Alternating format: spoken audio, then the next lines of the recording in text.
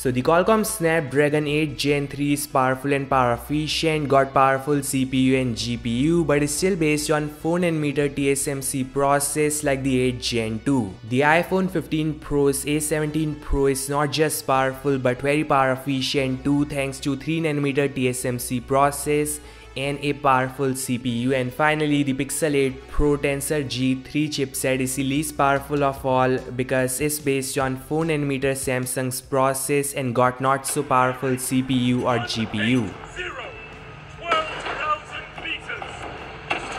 Now, specifications and benchmark numbers may make one SoC look better than the rest, but in this video we'll find out which one of these is the most powerful silicon in terms of real life usage. So we'll divide this test in three parts. First we'll do the speed test. I'll show you the max out graphics settings of some of the games. Second we'll test out the rendering speed, and finally the benchmarks.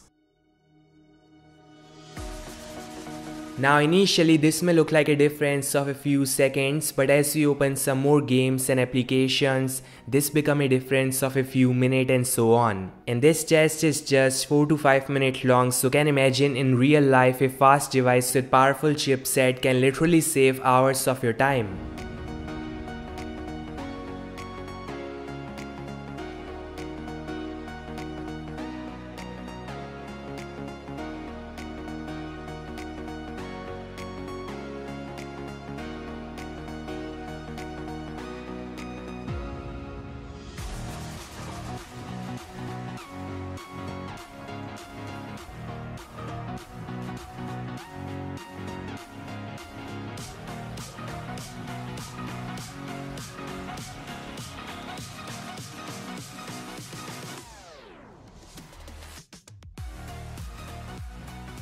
So the A17 Pro was the first to finish this test at 2 minutes 10 seconds, the 8 Gen 3 at 2 minutes 57 seconds, 8 Gen 2 at 3 minutes 11 seconds, and Tensor G3 at 3 minutes 36 seconds. So it's not just a second or two but minutes and hours in long-term usage. Running some high graphic games with ray tracing support, and you guys can see the difference in graphics.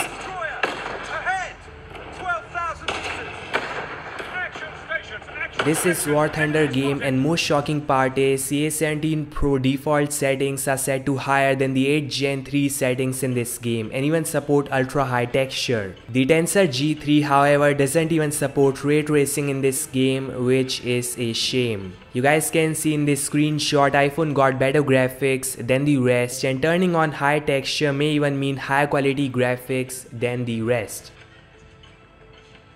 Now in terms of rendering 4K and 1080p file, in short, exporting and rendering a 4K file was faster in the 8 Gen 2 than the 8 Gen 3 or even the A17 Pro. Most shocking part is A17 Pro was the slowest of all, 2 times slower than the 8 Gen 3 and even slightly slower than the Tensor G3.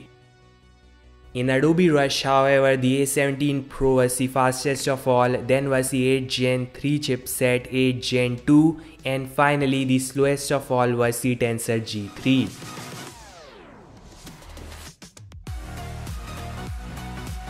Finally, editing and rendering a massive 14,000 by 8,000 pixel image in Photoshop, an iPhone was really fast, then was the 8 Gen 3 chipset, 8 Gen 2, and the slowest of all again was the Tensor G3.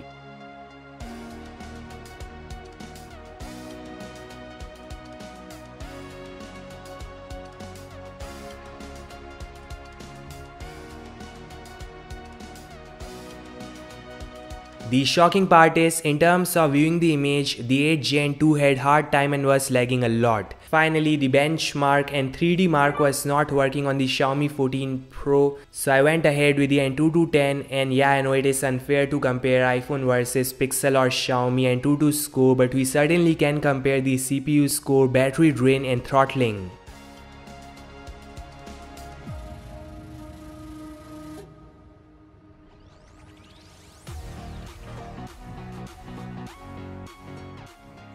So the 8 Gen 3 scored 19 lakh plus in Antutu and was heating a lot at 44, and we saw 8% battery drain. The iPhone had a lower score but was the coolest of all with just 3% battery drain. Tensor was similar in terms of heating and battery drain, but the score was 9 lakh, which is the lowest of all. The 8 Gen 2 was shockingly heating less than the 8 Gen 3 with just 5% battery drain. Here's the Geekbench score, and A17 Pro is on the top, then was the 8 Gen 3, then the 8 Gen 2, and finally the worst of all, Tensor G3. So this is all guys, you guys are the judge here. Thanks so much for watching, and I'll meet you guys in the next one. Like, subscribe, and peace out.